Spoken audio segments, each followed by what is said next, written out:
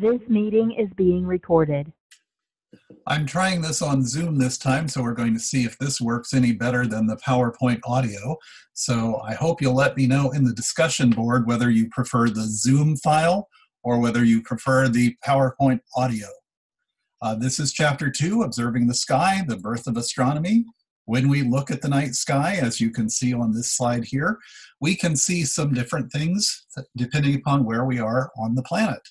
As I mentioned in our first lecture, a scene like this will be very obviously from the southern hemisphere. And why is that? Because if you look over to the left, you'll see two sort of fuzzy patches there. One is the Large Magellanic Cloud and the other is the Small Magellanic Cloud. And they can only really be seen from the southern hemisphere. We can also see the Milky Way skirting across the horizon here. Again, as I mentioned last time, depending upon where you are on the planet and what time of day you're looking at it, you'll see it at different angles. Because as we go around the sun and as we revolve on our sphere, the orientation of things in the sky change quite dramatically. Wherever you are, there you are. And wherever you are, directly overhead is your zenith. So think about looking straight up, that is your zenith. That is actually 90 degrees from the horizon. If you were to take the zenith here and go all the way to the horizon and then straight across, that's a right angle. That's 90 degrees. It's also 90 degrees in the other direction. It's also 90 degrees back and 90 degrees forward. It's actually 90 degrees all the way around. So the horizon is at 0, the zenith is at 90. When you go back down the other way, that starts going back down to 0. So the sky overhead is entirely 180 degrees. This is the ground preventing you from seeing the other 180 degrees, which would be underneath. But wherever you are, you have a zenith that's directly overhead, and you have a horizon, which is 90 degrees from the zenith, wherever you are. You can be at different places on the planet, and where you are on the planet, as I've mentioned before, will determine what you can see in the sky. If you are where our little figurine is here, which is somewhere in North America, you will be able to see all the things in this area. You will not be able to see things in the southern area that's being blocked by the planet Earth because you can't see through the planet. You would be able to see the North Star. You would be able to see various things in this path here. This path is called the ecliptic, and we'll talk more about that later. You would not be able to see the South Pole. There is no South Polar Star. There is a North Star. But think about the North and South Pole on our planet, and think about those being imaginary lines that extend. If you sort of think about a globe having an axis where the globe spins around, think about those extending out into space. Those also become the North Celestial Pole and the South Celestial Pole. And from our perspective here on Earth, it would seem like the whole sky is going around us. That's why for the longest time in human history, people thought the universe revolved around us. How many of you know someone who thinks the whole universe goes around them? I'll bet you do. But if you were to take a time-lapse photo of one of these polar regions, you would see something like this. And here's something to think about. What else in your room or somewhere in your home is circular that tells time? The answer is most of us have a clock. So we could tell how long this time-lapse photo was exposed by looking at the lengths of the arcs in the sky. Because if we think about it, it can't be 24 hours for two reasons. One, 24 hours would give us a complete circle. Also, what happens to the stars during the day? They disappear because it's too bright outside, so they would be gone. So it has to be less than 24 hours. Well, here's a really easy way to figure out how long this would be. Think about having clock arms going out, and here's a really bright arc here. This is probably about 2:30 to 2:45, and this is maybe about 4:30 or so. So this is a little under 2 hours. Now, if we look over here at this bright arc here, this looks like it's at 9 o'clock. And this looks like it might be 10:30 to 11. So again, it's a little under 2 hours. each of these arcs, this one here looks like it's about maybe a little before 1 o'clock. This looks like it's a little after 2:30. This is a little under 2 hours. Each of these arcs, whether they're large ones or small ones, smaller ones in here, all take about 2 hours or so to go around. So we can tell how long this has been exposed. When we're looking at things in the sky, everything rises in the east, everything sets in the west. You'll notice that the sun comes up, the moon comes up, the planets come up, the stars come up. They all come up in the east, and they arc through the sky, and then they set in the west.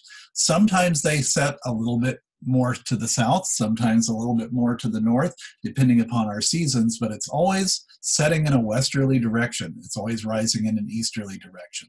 That happens with the stars as well, and we happen to have the constellation Orion, which you'll see here with Betelgeuse and Rigel, which I've mentioned before.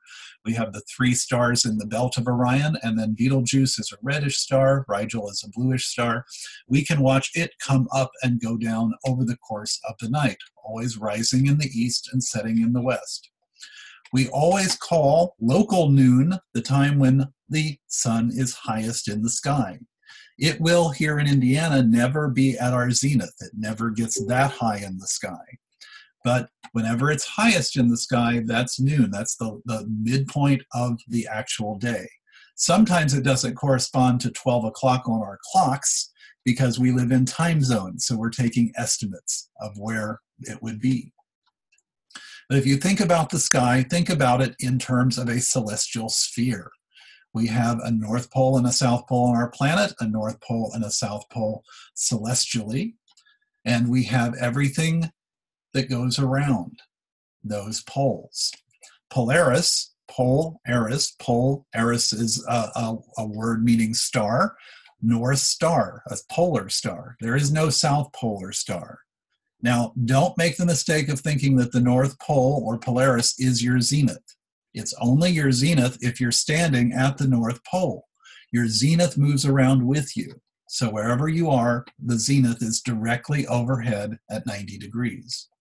We can sort of see that here. If you are standing here in the first graphic for A, at the North Pole, your zenith would be the North Celestial Pole. Polaris would be right overhead.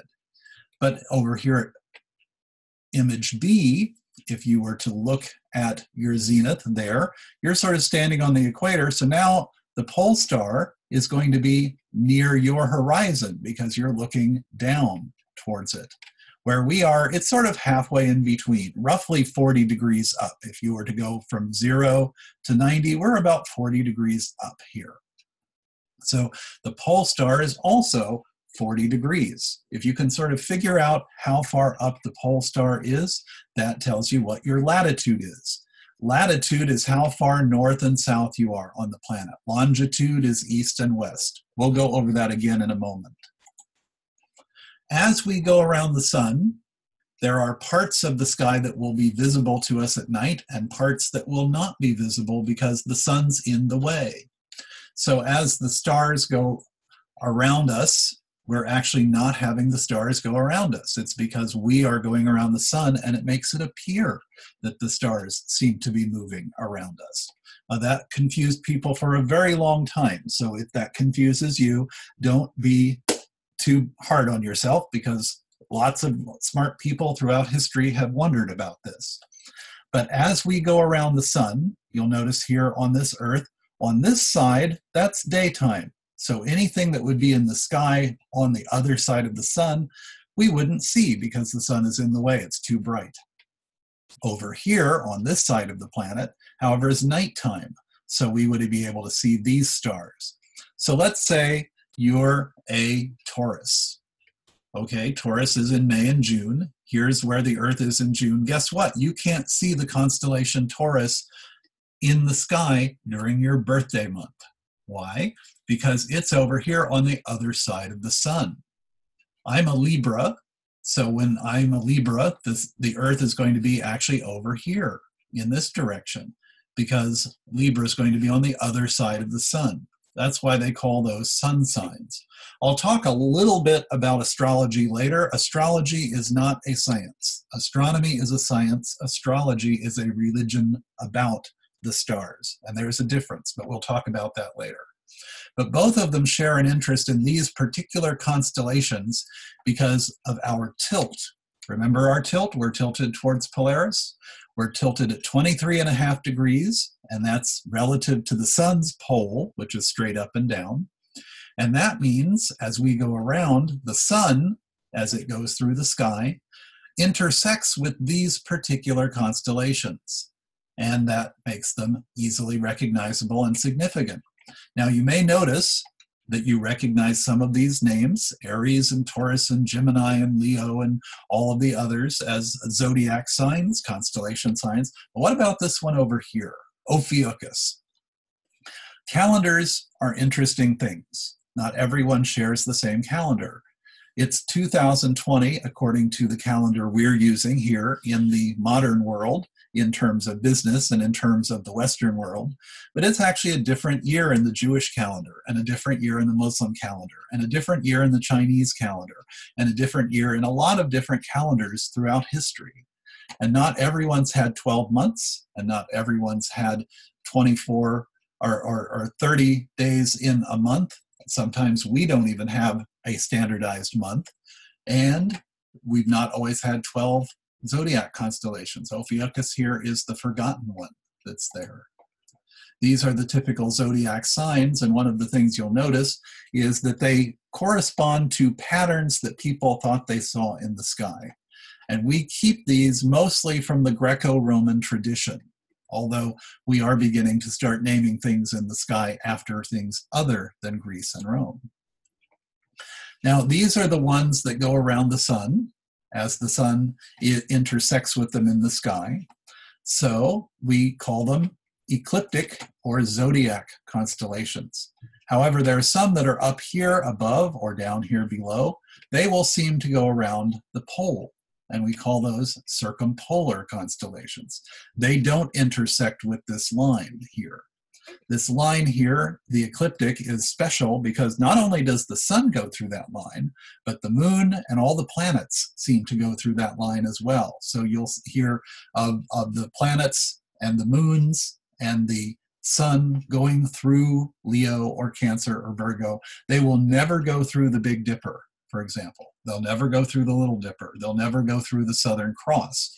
They'll never go through constellations that aren't on this line.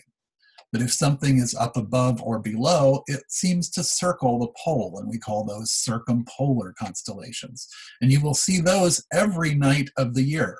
You won't see Pisces every night of the year. You won't see Libra every night of the year. But here in Indiana, you will always see the Big Dipper. You will always see the Little Dipper.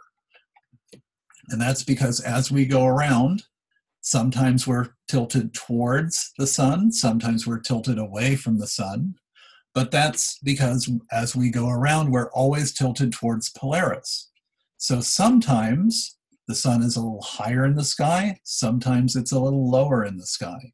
And right now we're tilted from that spin of the sun, from that pole, which gives us the plane that we're going around the sun in, at 23.5 degrees. That's a good number to remember. And you can sort of see that angle right here.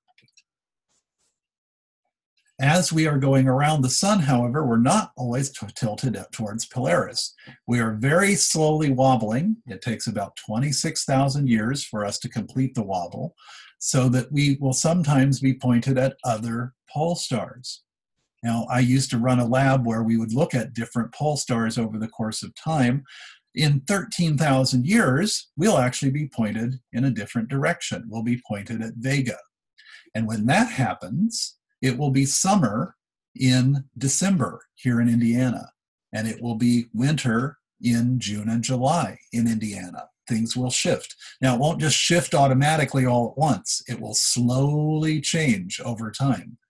Now, Thuban was our pole star about 5,000 years ago, and there are others in between that we'll encounter over the course of 26,000 years before we come back to Polaris. This has implications for what happens on our planet. because as we wobble and as our continents shift around due to tectonic forces, we'll talk about that as well, it can change our climate. So if you've ever met anyone who says, I don't believe in climate change, well, guess what?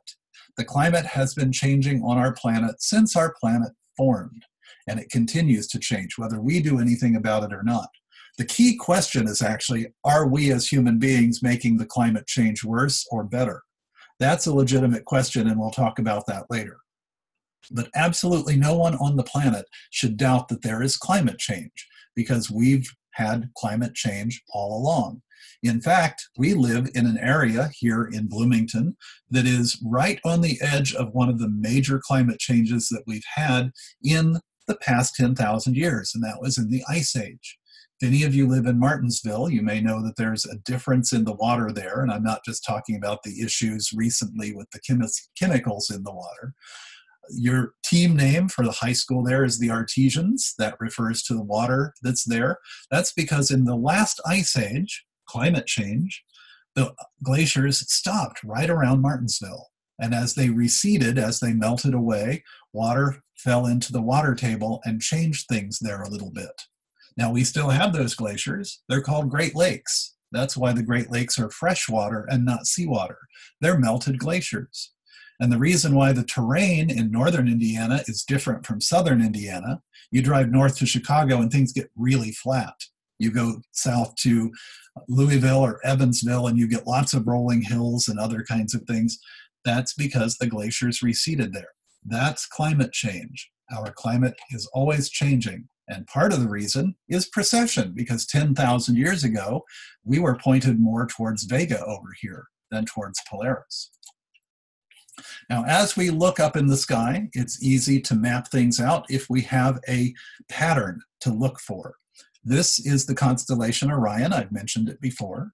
You can see the picture here with somewhat exaggerated colors. The three stars of the belt are easy to recognize. This reddish star up at the top is Betelgeuse. Remember that. It's the most likely star to explode in your lifetime. Then we have Rigel down here. It's also a bright blue star. You can often see the colors in these two stars. Most stars just appear as white lights, but these will often give you a little bit of a shading along the way. So we have Betelgeuse here, we have Rigel here, we have our other three stars that are in the belt, and then we have this little sword hanging down. This is where those nebulae that I've been showing you before are. These are where gas and dust are forming new stars along the way. As we look at the sky, we see there are lots of different patterns. Canis Major, that means big dog. Canis Minor, that's small dog. This star here, Sirius, is called the dog star in Canis Major. That's the brightest star in the sky, except for the sun, of course. There are a couple of things that are brighter. The moon is brighter. Venus and Jupiter, when they're in season, are also brighter. But it's the brightest star. It's 8 light years away.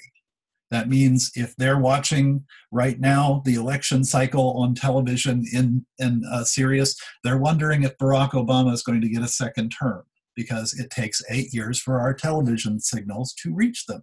They have no idea what's coming. Some of the constellations look more or less like they might, as Scorpius. This kind of looks like a scorpion. Sagittarius, this kind of looks like a kind of a goat or a ram with a horn or something like that. Some of them, not so much. That doesn't really look like a dog to me, and that doesn't look like a dog to me. But there are 88 constellations all over the sky. It's sort of like a map with county divisions. So these are county divisions as well as street maps, so that you can find your way through the stars. Depending upon where you are on the planet, as I've mentioned before, sometimes you'll be able to see things differently. If you're up here on this top grid here, Quito is at Ecuador. Ecuador is a country at the equator. So Ecuador, equal, Ecuador. So that is right overhead. The sun is at the zenith there. So it's going to be really high in the sky. But the further up the planet you go, notice the further down the sun goes at the same time. And if you were up here at the North Pole, it might be somewhere down near the horizon. When I visited Iceland, the sun is always low in the sky.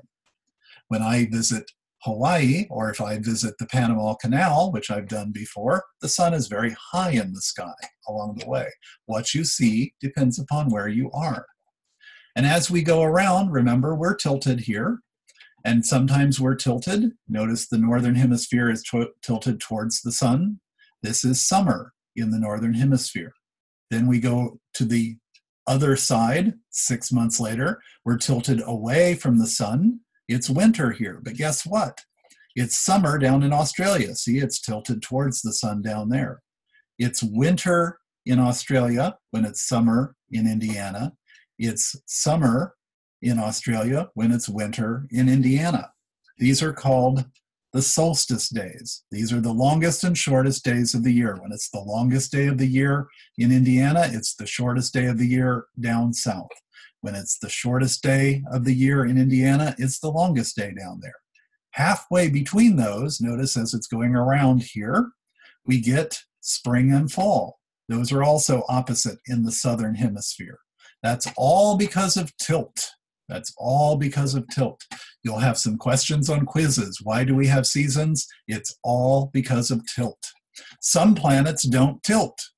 They don't have seasons. Some planets do tilt. They have seasons. But see here, if you're way up at the North Pole, the sun is lower in the sky. If you are closer to where we are, the sun is higher in the sky. But also notice in the winter and the summer where the sun is changes. It's not just in the sky for a shorter period of time. It's also in the sky for a lower angle. And that lower angle is part of what makes it colder. Not just the fact that it's not in the sky a long time, but because we call this the angle of incidence. Notice this is much sharper. This is almost 90 degrees. At the equator, it is 90 degrees. Guess what? It's hot there all the time. At the North Pole and South Pole, it's always at a shallow angle. So guess what? It's cold there all the time. We're halfway in between. One of the ways in which we've always known that the world is a sphere, that the world is round and not flat, is because we can see the shadow on the moon as the moon goes behind us and gets a shadow cast on it from the Earth as we're blocking the sunlight. And you can see here in this lunar eclipse photo that we have some evidence. There are several ways in which we can verify this. We don't have to launch a rocket up to see it. But if light is coming from the sun, if the sun were closer, the rays would be bent more. But since the sun is very, very far away, you'll notice they all seem to be pretty straight.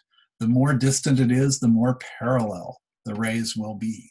And the sun, as you remember, is 93 million miles away. So according to this, I'd have to push the cursor over probably about half a mile for it to be to scale. We have done calendars based on the sun as we go around, or the moon as it goes around us. Now, a lot of early calendars based on the sun didn't realize we were going around the sun. They thought the sun was also going around us. But they did notice that it goes up and down in the sky. The moon seems to follow that because the moon and the sun are both following the ecliptic. But as the moon goes around, it goes around about once a month. I deliberately mispronounced that, month. That's where that word comes from. Now, the moon goes around, and as it goes around, we get different phases. When it's on the same side as the sun, we don't see the moon. It's a new moon because the sunlit side is on the other side that we're seeing. See here, we're only seeing the dark side. But the moon, as it goes around, we see a bit more and a bit more and a bit more until it's full, and thus we see the full moon. The dark side is facing away from us. And then it goes back to the new. As the moon is growing in our sky towards full, we call it waxing. As it's receding back towards new, we call it waning. And we have crescents and quarters, gibbous and full. And notice that waxing and waning crescent, quarter and quarter, we can say first or third or first and last. And then waxing and waning gibbous, new and full. Moons that go around us are different depending on how we define it.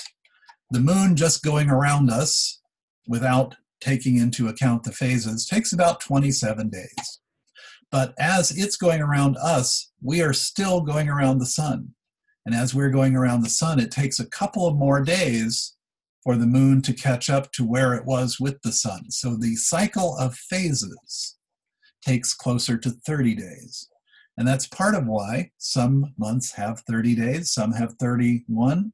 One month has 28 days, unless, like this year, it had 29 days, because the moon doesn't go around in a precise sequence of days. Now, we sometimes have lunar eclipses when the moon is behind the Earth. Notice the Earth is much larger than the moon, so it has a larger shadow. The main shadow is called the umbra. That simply means dark in Latin. Penumbra, almost dark. So we go through the two different shadows. If it goes through the complete umbra, we call it a full eclipse. If it only hits part of it, we call it a partial eclipse. The same happens with a solar eclipse. And you may have, in 2017, gone somewhere nearby to see the total eclipse of the sun. Notice the moon is much smaller. So the moon being smaller has a smaller shadow.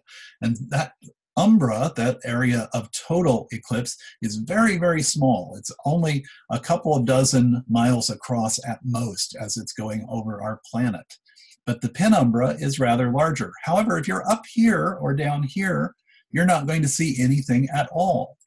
Now, this doesn't happen every month, because as the moon goes around the Earth, it wobbles a little too. It doesn't go around in a perfect circle, and sometimes it's larger. We call that the perigee. That's also a supermoon. When it's at its furthest point from us, it's an apogee. We sometimes call that a mini-moon. So that hasn't caught on as much as supermoon has. But if we were to have a total solar eclipse during the apogee or mini-moon phase, because the moon is further away and looks smaller, it won't cover the entire sun. So we call that an annular eclipse. Annular is from the Latin word annulus, which means ring. I mentioned the moon wobbles. This is exactly how it happens. As the moon goes around, it's sometimes up and sometimes down, so the shadows miss. There are eclipse seasons. They happen twice a year. Only when things line up properly will we get a full moon and a new moon during the nodes, see this we call the line of nodes, that give us our eclipses. And we'll always have a lunar eclipse and a solar eclipse within 2 weeks of each other, because they'll both line up at the nodes. And then we'll be without eclipses of either sort for several months until we get back to the nodes again. If you look up at the sky, you can do some handy-dandy tricks here. Now, here's something you can do. Just stick your hand right out and then hold up a finger. And that finger is probably about half a degree. Remember, I talked about our horizon being at 0 and our zenith being at 90? That is going to be 180 fingers. You can start and just sort of start level, sort of straight out from you, and then put one finger on top of the other. It'll take you about 180 steps to get all the way up. But you can do it much faster by holding out your fist. Hold out your fist, just straight out in front of you, and then put your next fist on top, and then take the first one off and put it on top, and it'll take you about 9 steps to get directly overhead. So your fist is about 10 degrees up. Your finger is about half a degree. That'll actually cover the moon. That'll cover the sun. Try it when we have clear skies sometime. Go out to the moon and just close one eye and hold up your thumb or hold up your finger, and you'll see it pretty much covers the moon. The reason why these are helpful is because usually close is good in astronomy. I will say that quite a number of times in our class. And one of the things you can do to find Polaris, the North Star, is go out at night, face north, and then use your fists. Start out with one straight in front of you, and then put the next one and the next one and the next one. It's going to be about 4 fists up from the horizon, and then you'll see where Polaris is. So we can do these things as a sort of handy cheat. Now, as I mentioned, sometimes the sun is higher in the sky, sometimes it's lower in the sky. It's higher in the sky in the summer, it's lower in the sky in the winter. We notice this in different ways, in part because some things give off shadows, and some things come through windows at different times. At my house, I used to have a window that 2 times a year for several days. You couldn't sit in a chair in the morning because the sun coming up just beamed right into that chair. No other time of year, though. That's because the sun going from the winter to the summer was going up, and from the summer back to the winter was going down. You could do a time-lapse photograph of the sun, say once every 2 weeks or so. You could trace out this pattern where it goes from the lower to the higher and back again. We call this pattern the analemma. Notice it looks like a figure 8 or an infinity sign. Notice it's a little bit lopsided. In part, that's because we don't go around in a perfect circle either. We are sometimes a little bit closer to the sun and sometimes a little bit further away. But no matter where we are on the planet, on June 21st, the sun is going to be either longest or shortest in the sky. For us in the northern hemisphere, it's the longest day of the year. In December 21st, the sun is going to be at the most southern point. So in the south, that's the longest day of the year. And in the north, it's the shortest day of the year. And on March and September 21st, more or less, depends upon our leap years. So this year, the equinox was on the 19th. But this will be the halfway point. This is where we have roughly 12 hours of daylight and 12 hours of night everywhere on the planet. In June 21st, that's the longest day of the year for us in Indiana. It seems like we have 24 hours of daylight. That's actually not correct. But we do have a very long day. December 21st, we have a very short day.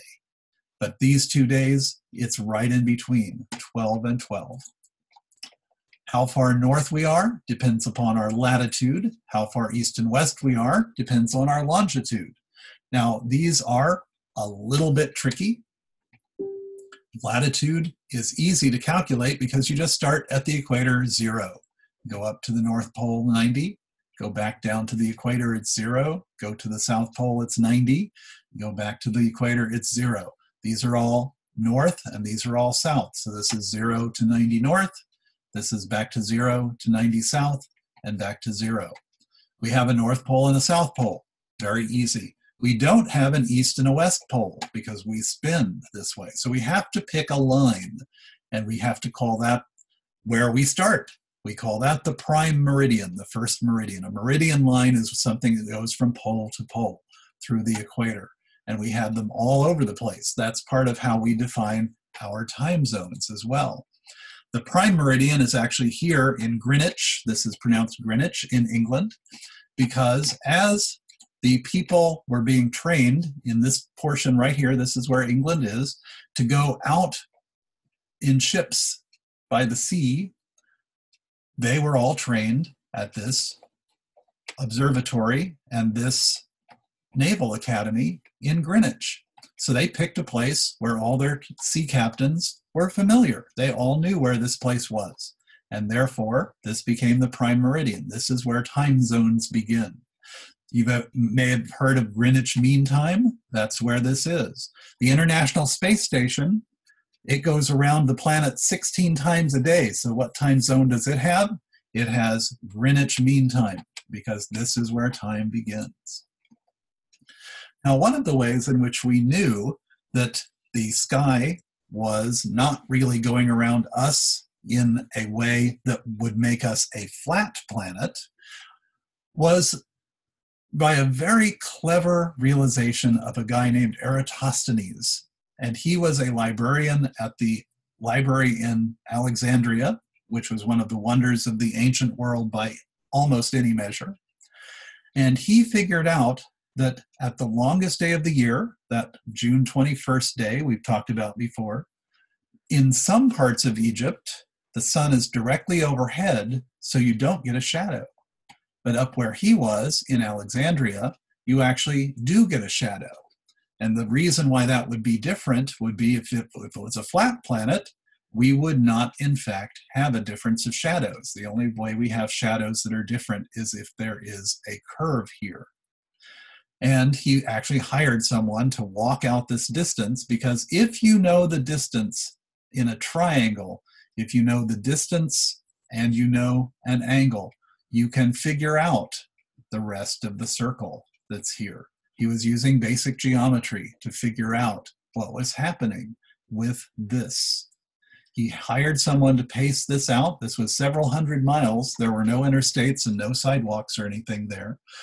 So he was able to figure out what the difference is between the shadow here in Alexandria and the no shadow down here at Syene. This gave him this angle here because that corresponded to that angle up there. Again, it's pretty basic geometry. And he was able to figure out that the entire world was almost as large as it is today. He was within 95% of getting it right. So it was rather remarkable. I'm going to put up a video, again from Carl Sagan's Cosmos series that I've mentioned before, where he talks about Eratosthenes and shows you a little bit more about this, because it's very clever. Now, in the ancient world, they had 5 planets plus the sun and the moon that would move through the sky. They didn't know about Uranus, they didn't know about Neptune, they didn't know about Pluto, they didn't know about anything that you needed telescopes to see. But they knew you could see the sun, the moon, Mercury, Venus, Mars, Jupiter, and Saturn. Those are 5 of the planets plus the sun and the moon, that's 7. Now, we have 7 days in our weekly calendar. That's not a mistake. We have a day of the moon, Monday. We'd have a day of the sun, Sunday. We have a day of Saturn, Saturday. We have a day for Jupiter, Woden's Day, Wednesday. We're using actually a different word there, but it's the same concept. We have Thor's Day, Thursday. We have Mardi Gras on a Tuesday, Mars. In some languages, they actually keep that there. So we are basing our calendar, even on a weekly basis, on the fact that we can see those with the naked eye. It took us until the 1700s and the 1800s to discover Uranus and Neptune, and into the 1900s before we discovered Pluto. So our calendar might have been very different had we had more planets that we could see. But see, all of the stars seem to be right in the same spot every night. The Big Dipper is always where it is. Polaris is always where it is. Orion is always where it is. But Venus moves. Sometimes it's in the east and sometimes it's in the west. Jupiter moves. Sometimes it's in Libra, sometimes it's in Aries. The moon moves, the sun moves. These are wandering things, and that's what planet means in Greek. They're wandering. So take this for example. If you were looking at Mars one night, and a few nights later you were to look at Mars, you might notice, hey, these 2 stars here are still in the same spot. These 2 stars here are still in the same spot, but Mars has moved over. And then you go out a few nights later and Mars has moved over again. It's like, hey, what's going on here? Well, that's why they're wandering. Mars, Jupiter, Saturn, Venus, Mercury, the sun, the moon, they all move through the stars, but they all move along the ecliptic. Remember that line that we talked about where the constellations were, that were zodiac constellations? They all move on that line. But here's where it gets tricky. We get what's called retrograde motion. Sometimes, as we are going to watch Mars, it'll go, and then it'll stop, it'll go backwards, and then it'll go forwards again. That backwards motion is called retrograde motion. And it's not that Mars is actually going backwards. Because if you've ever watched a NASCAR race, or you've ever watched an IndyCar race, especially if you've ever seen the dash cam that they have, one of the things you might see off the sides is some of the cars seem to be going backwards. We know they're not going backwards. We just know the car that we're watching is going faster than they are. So they seem to be going backwards. What's happening here as we're going around the sun is we are lapping those planets. The further out you are, the slower you go. The further in towards the sun you are, the faster you go. So here we are at A, and we're watching Mars at A. So here it is. And at B, we've moved here and it's moved here. So there it is. But by the time we get to C, it hasn't moved very much, so it seems like it's gone backwards. And by the time we get to D, it still hasn't moved all that much, so it seems to be going backwards as well. By the time we get back to E over here, notice it's going forwards again because we're now completing the loop. So the retrograde motion is not an actual backwards motion. It's just what we seem to be seeing because we're going faster than it is. that would create a problem in the ancient world. They were very good astronomers. They were able to figure out things before they could even figure out reading and writing. Here we have Stonehenge. That was set up before the people in ancient Britain could read or write, and yet they were able to arrange these stones in such a way that on the longest day of the year and the shortest day of the year and the equinox days of the year, they cast no shadows. That's not a mistake. This up here is probably a moon circle. You sit in the center of it, and over the course of a long period, probably 18.6 years, you're going to see the moon in different spots. Again, that's not a mistake. They were good at marking the sun, the stars, the seasons, because their livelihood depended upon it. Eventually, though, people would adapt into writing and pictograms. There's a cave in France that has moon phases dating back from nearly 13,000 years ago. But a lot of the ancient writing that we have tells us about seasons and about calendars because that was important for farming, knowing when to plant, knowing when to graze your crops or graze your animals and the crops that were growing and the grazing lands that would be growing, other kinds of things that would be useful for survival. And a lot of the ancient things that we have, like this cuneiform script that we have here, are actually farming and contracts. We don't have lots and lots of ancient literature in terms of Beowulf and Gilgamesh and other kinds of religious texts, although we have some of those, certainly. But a lot of what we have are just basic day-to-day receipts and contracts. Now, eventually, as people figured out that these things happen on a pattern, we had the Greeks coming along and deciding to philosophize about stuff. And these are some names that you've probably heard of before. We have the first guy who ever became a named philosopher, and that's Thales of Miletus. And Thales was the first person to predict a solar eclipse. We don't have his writing, but we have other people who wrote about him and told us that he did that. That was remarkable because up until that time, people thought when there was an eclipse that it was probably something divine, that some god was upset or something. Thales predicted that it would happen, and it happened. Pythagoras came around not too long after and said, well, we can actually put numbers to these things. We can tell how long the cycles are. We can tell how long that things are going to happen, the speed with which things move.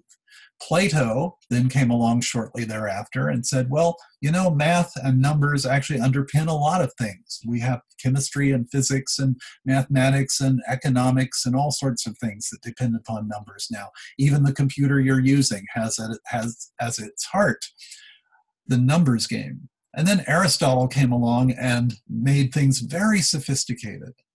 But one of the things that they all agreed on that was actually not a bad observation, but didn't take the observations far enough, was that the Earth was in the middle.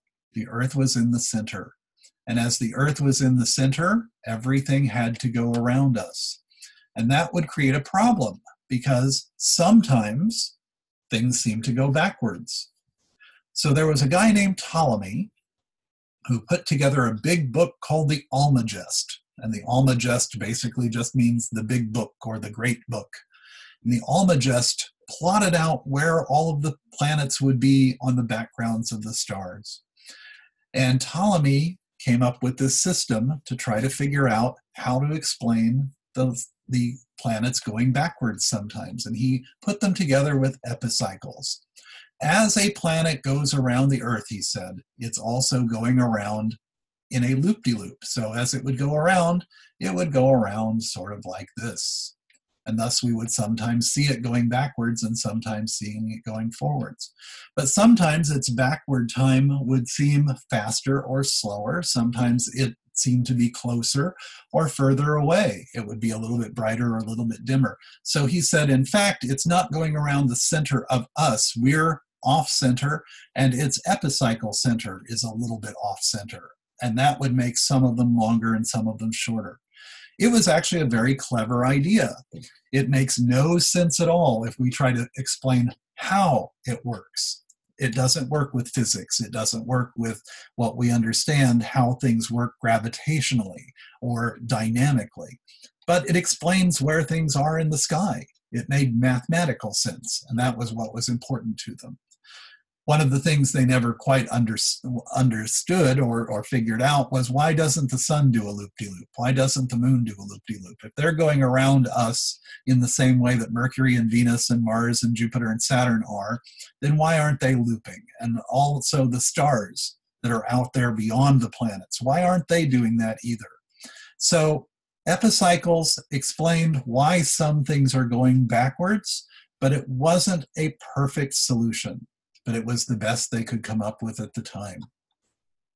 This happened probably, if you're just sort of rough guesstimating where times are, around the time of Julius Caesar, around the time of Jesus Christ. It was just a little bit after that time. So it took nearly 1,500 years for another guy to come along, and his name was Copernicus. You see a picture of him here. And he put out a big book in challenge to Ptolemy's big book. And Copernicus's book was called In the Revolutions in the Heavens. He suggested that instead of having the Earth in the middle with everything going around it, that in fact the sun be in the middle and everything goes around the sun. That gets rid of those pesky epicycles. We don't need to have that here. Now, he published his book in 1543. Notice that he passed away in 1543. So he avoided, for the most part, being charged with being a heretic or anything like that, although some of his books were banned later on. But he came up with the idea that we now call the Copernican idea. He put the sun in the middle, and everything goes around the sun, except the moon. He figured out that the moon was still going around us because of the shadows that were being cast on the moon from the sun as it goes around us. Now, one of the things he said that we could use to verify whether or not the planets were going around us or the sun would be phases, just like the moon. Here we see Venus as it's going around the sun. Where we're on Earth, sometimes we're going to see a crescent, sometimes we're going to see a half, sometimes we're going to see a gibbous. Can't really see full because it's going to be on the other side of the sun. But we'll see these phases. Now, if Venus was going around us, we would not see these phases. But in 1543, we couldn't see Venus clearly enough because we didn't have telescopes. So we didn't know whether it had phases or not. We had to wait for Galileo to come along. Galileo came along, just notice the date here, just a little bit after Copernicus passed away, Galileo was born. And Galileo was a natural philosopher, which means he was interested in what happens and why, but he also wanted to experiment and figure out how we can verify what's going on. So he read about this wonderful device called a telescope and built his own based on what he read. He couldn't order it off of Amazon or eBay. He had to build his own. And here's the thing, if you have a pair of binoculars, 10 by 50 binoculars, 10 by 50 power binoculars, you have as good a telescope as Galileo started out with. So just imagine that. You can get this for $19.95. It doesn't cost very much at all. And you too can see the phases of Venus, and you can see the moons of Jupiter. Galileo built his first telescope, we think in 1609, maybe 1608, but he read about it. This was originally being used for people to look for ships off the coast so that you could see ships that were coming in ahead of time. It was Galileo who really looked up first and saw the stars and kept looking. There were a couple of guys who said that they were before Galileo, but they didn't write anything down and they didn't continue their research. He continued his research. He looked at craters on the moon and saw that the moon was not perfect. It had lots of imperfections. That was a direct contradiction of Aristotle, who said that everything up in the sky were perfect. They were heavenly objects, and we still use that phrasing today sometimes, call them heavenly objects. He also looked at Venus, and when he looked at Venus, he could see the phases. That contradicted Ptolemy. That confirmed Copernicus. But here was the real thing. He looked at Jupiter, and he noticed, and he kept this is his actual handwriting here, he kept this journal. And he noticed here are 2 dots and here's another dot. But notice down here 2 dots and the third dot over here. And then notice we have 2 dots and 3 or 1 over here and 2 dots and 2 dots. And we have these patterns emerging.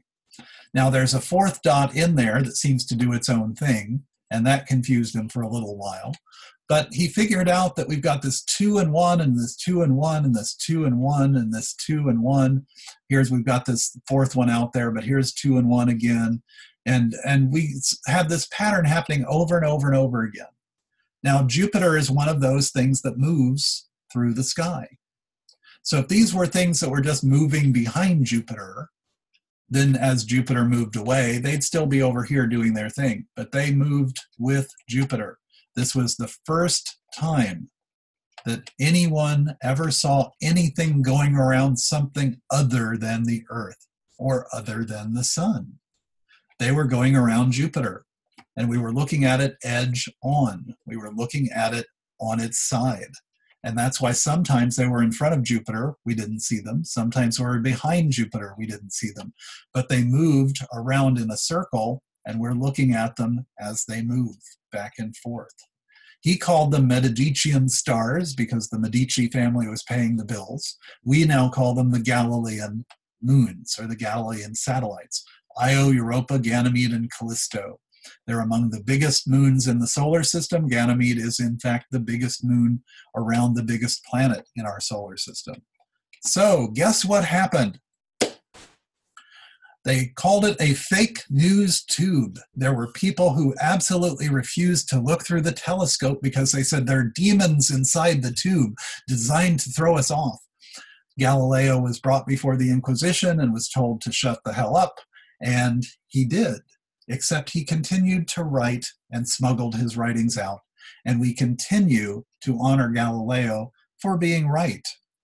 He was working at the time of the Protestant Reformation, so the Catholic Church politically was under pressure at the time. Now, we sometimes use this story in an inappropriate way as an anti-Catholicism story. But the truth is, had Galileo been in Protestant areas in Germany, he might have been burned at the stake, because the Protestants weren't any happier at the idea of the earth not being the center of the universe than the Catholics were. So we have a tension between philosophy and religion and science that goes way, way back. It's not a permanent tension. And in fact, some of the people who have been good astronomers, good scientists, and people who have challenged the ideas of the world have themselves been religious figures. I myself am an ordained priest and a chaplain in a retirement community. So I know about this conflict as well. But sometimes it's not so much the religion, but the politics that get involved. And that's what was happening here. As Galileo's role model status persists to us today, we want to continue to think, stand up for your beliefs, no matter what. Now, Galileo continued his thought experiments and continued his actual experiments along the way. And one of the things he discovered was that Aristotle's old idea that big things fall faster, smaller things fall slower is incorrect. Try this at home sometime. Just take a piece of paper and take a book. And as you take a piece of paper and take a book, then we'll do a little bit of an experiment here. Drop both of them at the same time. Now pick them up again, crumple the piece of paper, crumple it into a ball, and now drop both of them again. You'll notice that the book is still several hundred sheets of paper and the one piece of paper is still the one piece of paper. But they now fall at the same rate. It wasn't that one was larger and one was smaller that was keeping the piece of paper from falling at the same rate. Their speed doesn't depend on the object itself. It depends on the earth down below. And that will become a very important part of our next ideas. So thanks for joining me today.